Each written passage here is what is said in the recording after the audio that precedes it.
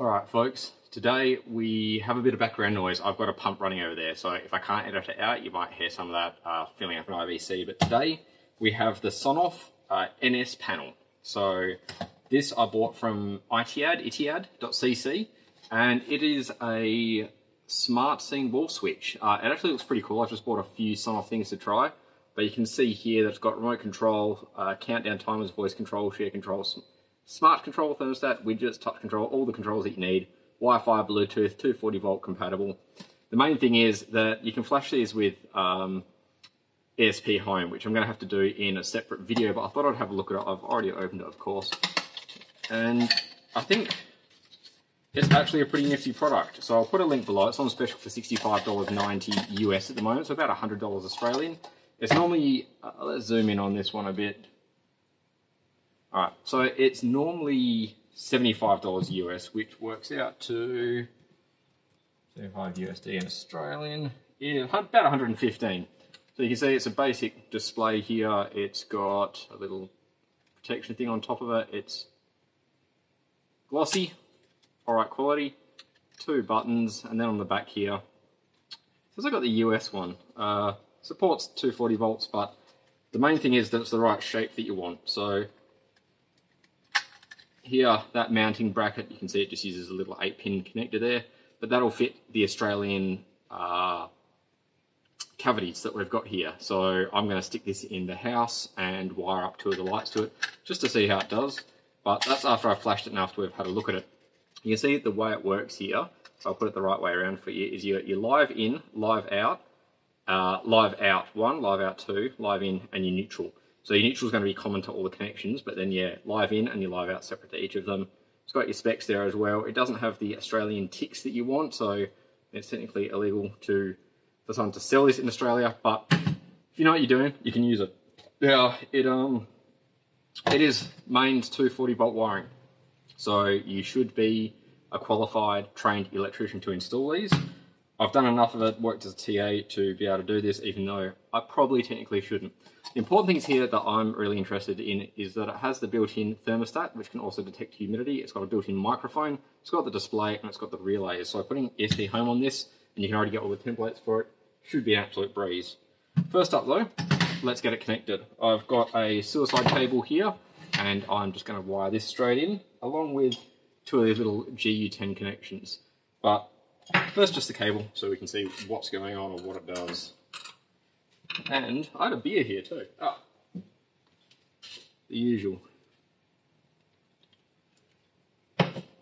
So you just slide that little panel off. You got your screw connectors.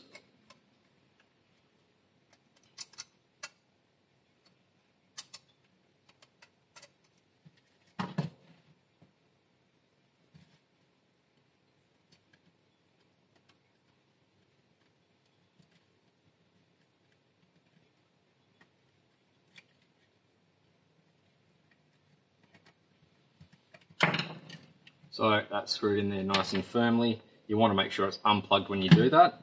Maybe even cover your eyes if you're not confident when you plug it in. But you're off to the races. And you can see here, it pretty much boots straight up. Can I get it to focus on there?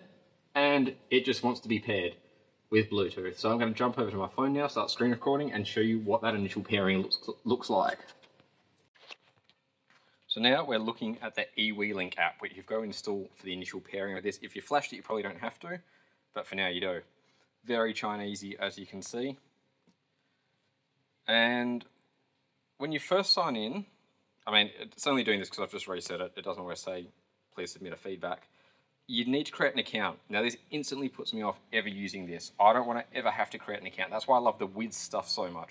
I don't want it to be cloud controlled. I don't want anything to have remote access to this. So for now, I'm just going to go try it. Now, when you trial it, you've got 60 days and then all your stuff's wiped. So it'll at least let us have a look at it. That's another reason, you know, there's no local only, not create an account. So definitely not going to be using this eWeLink crap. Now, you can also see it's got ads in it. Another reason I'm sure as hell not keeping this. But what we can do is we can go add. We want to go Bluetooth pairing. I'm pretty certain the indicator's doing its thing. That's probably it. Add your Wi-Fi network to it. it pushes out the config. You can say this is in the other room. Let's index our product names. And done. There we go. So you can see in the app, we've got the basic turn things on and off. It says it's 25C in here, which is about right. 24, 25 seems right. Now, you've got your standard thermostat option here. Heater, cooler. Okay, so that's, say, if you're going to have it wired into a thermostat, you can adjust the accuracy of the temperature. You can schedule the timing on and off, loop, timer, all that sort of stuff. You've then also got a few other little options here, so location sharing with other people, whether you want to access it locally on the network, which could be handy. I've not looked at the APIs. Default power on state is pretty handy, especially for lighting. Inching and interlocking, which can be really handy for third-party integrations, or if you've got appliances plugged into it that you want to work in a certain way. Change it to freedom units if need be, but we live in Australia here. And then screen settings. I'm going to have to blur that. Now, the other thing that you can do is add widgets to it. So I haven't really tinkered with this because I don't really care much for any of the iwi link stuff, and it's not even loading widgets, but there are the options of multiple pages and widgets, which I'll play with ESPHome.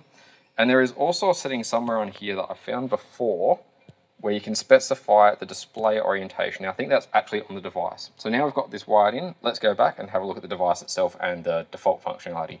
All right, so we're back here and we can see that it's just got the temperature, the date, and it's got both the weather temperature and then what we're also supposed to be getting. You can also see as we turn these on and off, you've got these little blue indicators, and they're not touch, but you can see it does support swipe. We can add some other apps and widgets there, and then we've got this settings here. That's where you can change your orientation, sleep time, everything like that. I think there might have been, that was widgets. That was also widgets.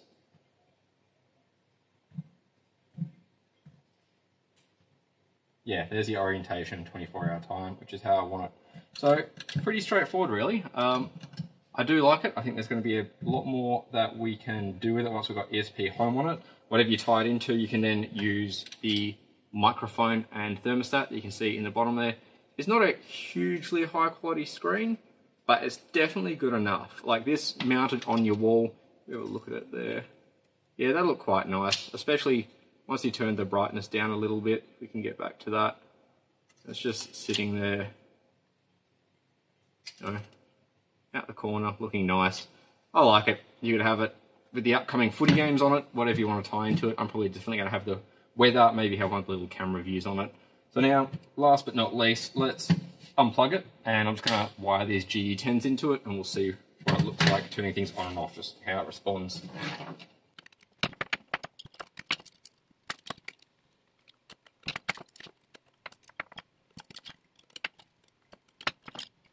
Alright, there are so many things that I did wrong there that I'm not even going to start to name them. I'm sure you could definitely see a few, but I've done this enough. I mean, this is another thing that you shouldn't be doing. Damn, it's good though. I got these little markdown packs of lights. These are great because I like $1 a pack or 50 cents a pack. So they're handy little GE10s just for testing. They're LED based as well. There we go. So they've got some little LEDs in there. They're 470 lumen, 5.5 watt, but 85 watts worth of output or some crap like that. But, I mean, 50 cents each or something like that, cannot complain. So, put each of these in, use them for testing, use them for workshop lights, use them for what you want. Scrap the parts out of it even, because as you can see, they've got a nice little transformer in them, a little switch mode power supply. Now, we switch this back on, wait for it to boot up. See how snappy she is. Boot time's pretty good. You can see it's instantly got the local temperature, but it pulls the time and the weather based on, I guess, your internet connection location. So now that that's on,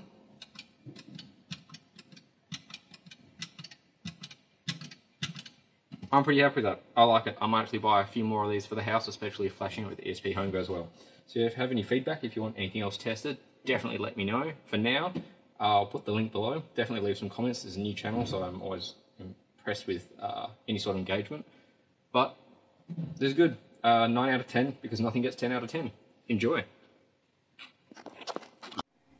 Now what I forgot to mention, I'm just going to quickly add in, there is an NSPanel Pro, it's currently on special. It's got heaps more features. I don't know them all, but I'll leave a link to that below as well. For now, I'm happy with this form factor because it meets the same specifications as our light switches in Australia. So if you try out the NSPanel Pro as well, definitely let me know what you think and if it's worth getting one. Cheers.